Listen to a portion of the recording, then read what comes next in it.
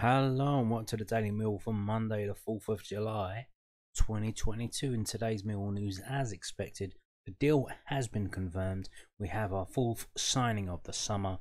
Charlie Cresswell joins Millwall on season-long loan, and there he is there in all his glory. This is from millwallfc.co.uk.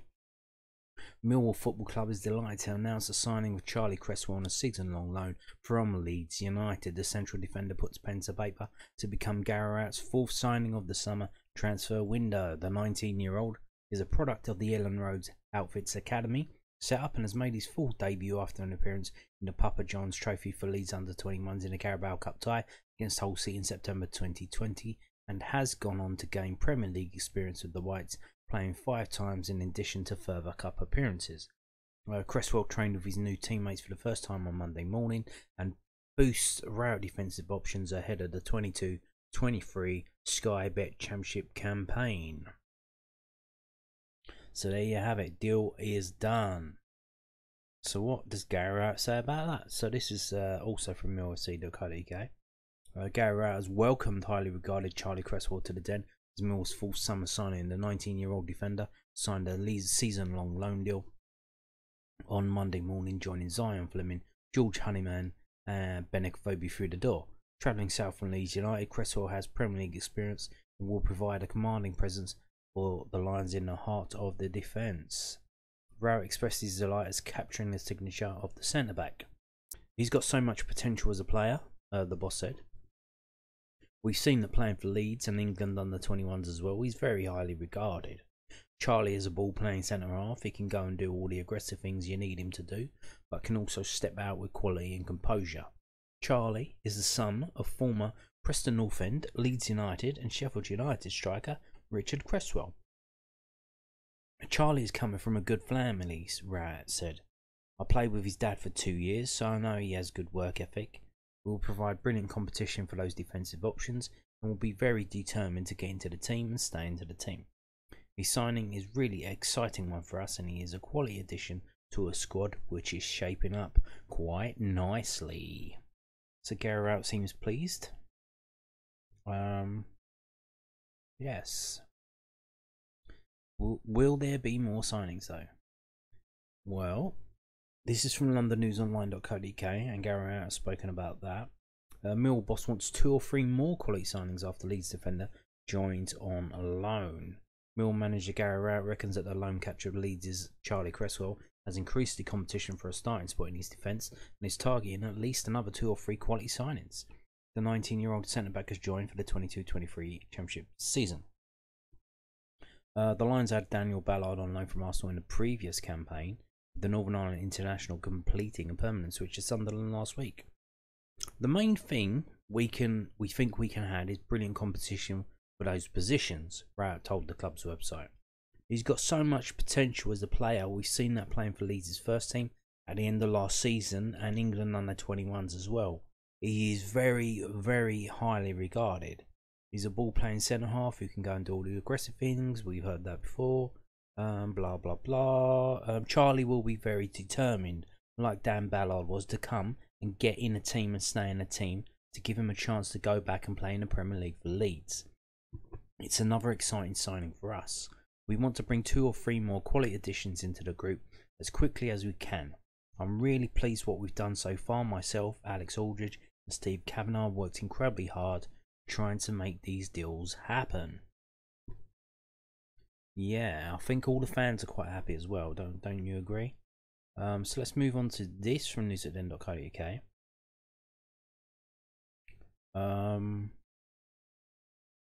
So here we go. We're going to read some more quotes from Gary Rowett.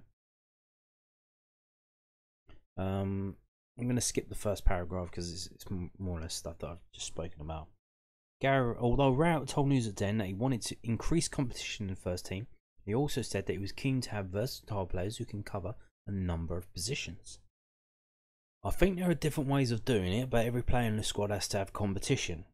Whilst players want game time and they almost want to be guaranteed the chance to play games, at the same time, you also have to provide the competition so that people have to perform. That's really, really important. We'll try to find that in different ways. I've never been one for having 2 in each position who can only play in those positions, you need flexibility in the squad, the flexibility to change games. We certainly want to improve every area of the squad and make people have to work to get into the team. It's as simple as that.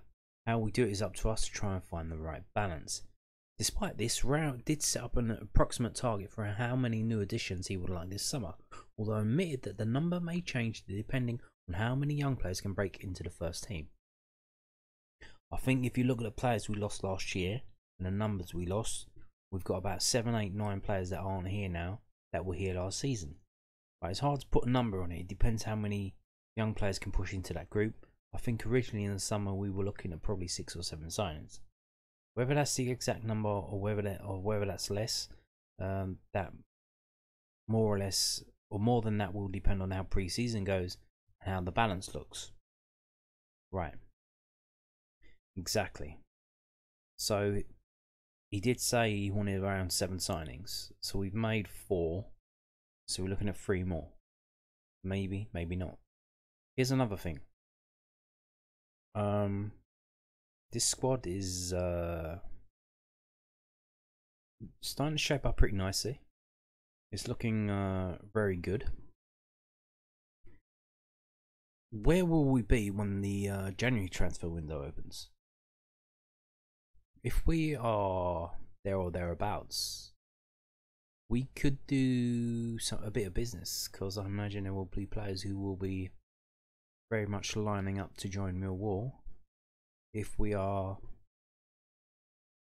I mean, we could be in the top 5. I mean, it's not beyond the realms of possibility. Being in the top 5 come January is one thing. Being in the top 5 in May is another. But we could be in the top 5 in January. And then will we have some room to bring in more signings? I don't know. But it's looking good so far, isn't it? So here we go. Today was the first day of training. So obviously the whole of last week, the players were in Ireland, in Cork, on the training camp, and they are back now. They're back. They came back over the weekend, and they're now back in London, in Calmont Road. So this is the first day of training at Calmont Road. So with the pre-season training camp in the Republic of Ireland now concluded, the Millwall squad returned to Calmont Road on Monday morning for training. Fourth summer signing Charlie Cresswell was there to greet his new teammates and take part in the session, and you can view a gallery from the day below. So there he is. There's Charlie Cresswell there. And let's just click through the photographs. There's Charlie Cresswell there. Again, did they just take photos of him? There's Phobia. Man, look at those fire muscles on a phobia, man. There's a lot of photos of Charlie Cresswell. Phobia as well. There's Alex Mitchell there. Billy Mitchell. Isaac Olofi. Number 25 he's got there. Number 25. Interesting. Okay. I think that's a different number than he had last season. There's George Saville coming back into it. Obviously, I don't think... Did he go out to Ireland at the end of the week? He may have done. I'm not too sure. There's Gary Rowett saying something important.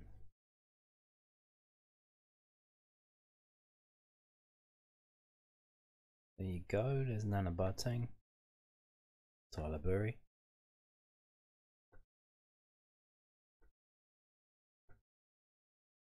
Interesting stuff. So we're back round now. So there you go. Obviously took pictures of Charlie Cresswell. Understandable, it was his first day and he needed pictures of him, but still. Now you can watch Charlie Cresswell and all of the other Millwall players take part in the first pre-season game on streaming service. We have it announced now. This was announced this morning. This is also millwallfc.co.uk. Stream Millwall's pre-season friendly at Crystal Palace. Supporters can now purchase a match pass to watch Millwall's pre-season friendly at Crystal Palace's training ground on Saturday afternoon. Kickoff is at 1 PM. Not 3 PM, 1 PM. The Lions begin their fixture schedule with behind closed doors showdown at the Eagles training complex for just £5. So it's £5 if you want to watch it. You can watch all the action live, and they're actually going to be making some effort. Now, I think that might be, I don't know if that's from Crystal Palace's side or Millwall's side. Crystal Palace streaming system, I don't know how they're going to do it. Maybe they'll take it all from them and then just have Millwall commentators on it. I don't know. Also, some good news regarding the iFollow, EFL iFollow. I told you last week they cheekily put through charges for the next season, even though that had ended. Got an email this morning, saying, "Oh, we're very sorry you're leaving iFollow audio service, blah blah blah." And then I got a second email saying, "Here's an email to confirm that we've refunded your £45, blah blah blah." So, like it was completely normal, like it's like perfunctory little like it's a run of the mill thing. So just check on your thing if they took money from you. Check if they refunded it. They should have done. I did email someone at I think iFollow fans no, EFL fan support group or something like that. I don't think they got back to me, but I think EFL got a number of emails from Millwall fans who weren't happy that the money had been taken off them. So check your card that you use for it.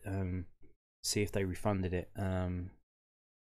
Hopefully all's well that ends well, and you got your money back. So here they say, they got, with pre-match build-up, multi-camera angle footage available, plus commentary, replays, an on-screen clock. Wow, and a scoreboard. All proceeds from the stream will go directly to Millwall Football Club. Okay. Click here to purchase a pass. No, it's £5. And this is on MillwallTV. You can see that live on MillwallTV. So if you go up here, you can see MillwallTV. You click on that. You need to have a Millwall profile. So if I was you, what this is, so you've got to re-register on this site. This is the OS. You've got to register on the OS. Give them all your details, blah blah blah blah. And then you can see on the top right tickets. So you go to the ticket site, which is the same. It looks the same. And then you log in there, and it will say, "Do you want to link your Millwall profile, which is from the OS, to your ticket account?" The ticket account is the same. It will say, "Do you want to connect them up so that we know this person and this person is the same person?" And I clicked yes. And the same for the Lions store. If you've got an account there, one assumes, do the same thing. When you click on there, you log in. Do you want to connect this account on the Lions store to the Millwall profile on the OS? And you say, "Absolutely, buddy. Yes, please." And I think it's going to be the same with MillwallTV. Now this is, I haven't done it yet. I've got a profile. I haven't paid for the pass yet. So you buy a pass, and then it will say, when you click on your profile, it will say view subscriptions. So then you view it to see, did your pass go through? So it says here, you must have a Millwall profile to access the stream. For further details, click here, and it'll tell you how to do all of this. Like I said, this is a Saturday at 1 PM. I recommend, if you have some time during a week, it takes like 30 minutes. It's not that much. It's doesn't take that long. Just sign up before, get it all done and dusted, and then you've got to link a card, obviously, to the account, and you'll use that to pay for the passes. But still, no, I don't believe they put up anything for the season yet. Will they have a season ticket? An audio pass. Like I said, I paid £45 for the EFRY follow for Audio Pass, and what that did was not only gave me live commentaries game by game, home and away, it also allowed me to view highlights after a certain time, extended highlights the next day or so, and full match replays as well a couple of days later. Now hopefully it will be that same level of system now. I don't think it will be. I think it's going to be more expensive. You might have to pay game by game, which would be disappointing, but we'll see. Obviously Mill will have a YouTube channel. The highlights go on there after midnight on the day of the game. Will that still be going on? We don't know, but we'll see. We'll see. We will have to see how it works out. But so far, what we know is MillwallTV will stream the Crystal Palace friendly this Saturday, 1 PM, and it'll cost you £5 if you want to watch it, which is the going rate. Now, this is separate from Recast. We assumed, obviously, that Recast would show the games live because they had that capacity. We've put our under 23 games on there. I've seen a couple of them on the Recast app live. One went very well. The other was a bit, I didn't get it till half time because it fucked up. They kept telling me to use Google Chrome, and I told them fuck Google Chrome. I was on edge, and then I logged in through Brave, I think. So there you go. Now these are all live events that are coming up on the Recast app, right? So what they have on Saturday, they don't have the Mill game. They have some boxing, they have drifting, whatever the fuck that is, I don't know, car shit, and they have the QPR's pre-season friendlies are all on Recast. The ones they have in Germany are on Recast, and they have this one on Saturday against Crawley Town, which is on Recast, and that is 500 Recast credits, which is £5. So that's the going rate for this game, for pre-season friendlies on the Recast app. So interesting stuff there. And as we scroll down, look, you can see the other friendlies from QPR are there as well, but nothing from Millwall. So, which is obviously Recast. It seems it's just gonna be for videos. So will we not even have the under 23 games on Recast now? Will they just be on Millwall TV? So what's the deal with Millwall TV? Is that universal? Because when Millwall joined Recast, they said one of the things about it is that they said there was no geographical restrictions, but someone mentioned in my comments that they can't get Recast in their country, which is unfortunate.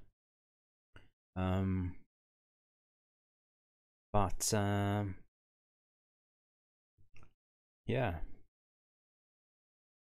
Will we see the under 23s games going live on Millwall TV now? We don't know. We literally have no idea now. Obviously, it's the start of July. Steve Kavanagh usually does his monthly statements. I think he said he's not coming back until the end of summer, so he might not do one this month. He might come back for the August one.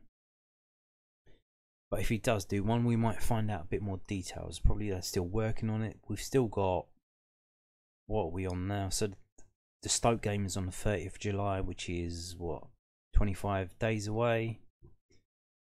It's quite a long time in football. We still just have to wait and see. We all obviously got other friendlies coming up. The Watford one, Ipswich are at the Den. We've got the away ones as well. Will they be on Millwall TV? Will they be on Recast? We don't know. We simply don't know. But like I said, this Saturday, if you're missing Millwall, you can't wait to get back watching. We've got this game. Obviously, it's going to be literally all 22 players used. 11 players in the first half, 11 in the second half. They always do that for the first game back. They usually Dartford we play, and they play like that. So we'll have to wait and see who which teams line up, which players line up. and how they play. The new guys, Zion Fleming, George Honeyman. Now it's at the training ground. There's no fans there. They don't have to impress everyone. I'm sure they'll know that people at home are watching, but it's not the same, is it? It's not the same without the crowd saying, "Hey, where's Zion?" So we'll have to wait for Dartford for that on Tuesday the 12th. So we're going to end the video with this, which is news about a former Millwall player. Millwall address Zak Lovelaces to Rangers transfer. Yeah, the transfer has gone through. Frustrations in send-off to Academy wonder kid. The Championship club have been left fuming after 16-year-old Lovelace left to join Rangers Academy. So he's gone to their academy. Mill say they are sad and disappointed by Zak Lovelace's decision to join Rangers on a free transfer, but the Championship club say they hold no grudges against the 16-year-old despite their frustrations. Record Sport first broke the news that teenage talent Lovelace was heading to Ibrox, and the news was confirmed tonight. He pens a long-term deal and will go into the Rangers B team. Rangers B team with a view to breaking into Gio Van Bronckhorst's side in the months 10 years ahead. Where did the Rangers B team play? Is it like Brentford's B team? Do they just play random friendlies here and there? I don't know. Lovelace's exit appears to have put Mill's nose out of joint. Earlier today, boss Gary Rowett vented at the driving forces behind the deal and revealed the club were desperate for him to stay at the Den, and the club have echoed their manager's stance in a strong statement released in the minutes after the deal was confirmed, stating they regret at the way that his move has played out.